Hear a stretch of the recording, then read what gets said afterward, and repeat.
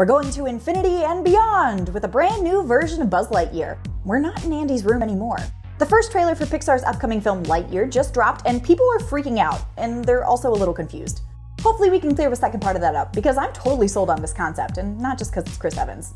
I'm Anna Rumor, and this is Pop Culture Social Call. Okay, this trailer has me hype. It's looking like Pixar meets Star Wars as we get to see the backstory of the real Buzz Lightyear, captain of the Universe Protection Unit of the Space Ranger Corps from the Intergalactic Alliance, duh! Plus there's a cat who might need a vet. Now here's where people are getting confused.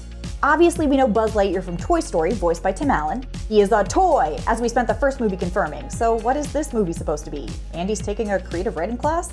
Not quite. So Buzz Lightyear the toy is based on real spaceman Buzz Lightyear, and that's who we get to see here. Now director Angus MacLane explained to EW that this new movie would be like something Andy would go see, and that's what would make him want a Buzz Lightyear toy.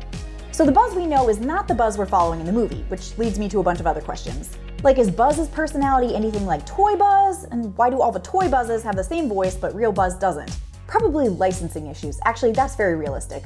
Back to the trailer! This looks like a pretty straight up sci-fi movie. We get to see Buzz in a rocket ship with some kind of mysterious energy source I'm guessing will play into the plot. Now, will we get to see Emperor Zurg in this movie? That's what the people want to know.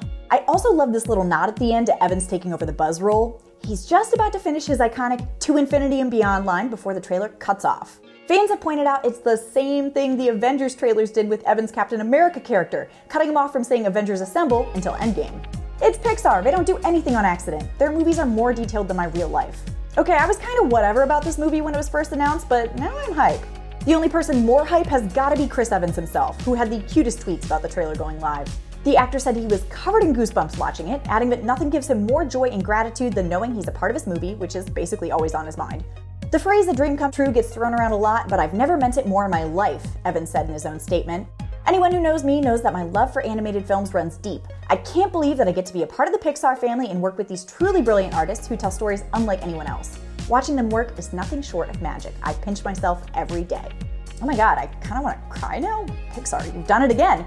Lightyear comes out in June. You can get more details at popculture.com, but first hit subscribe on our channel. Until next time, remember, it's not flying, it's falling with style. I'm Anna Rumor, and this is Pop Culture Social Call.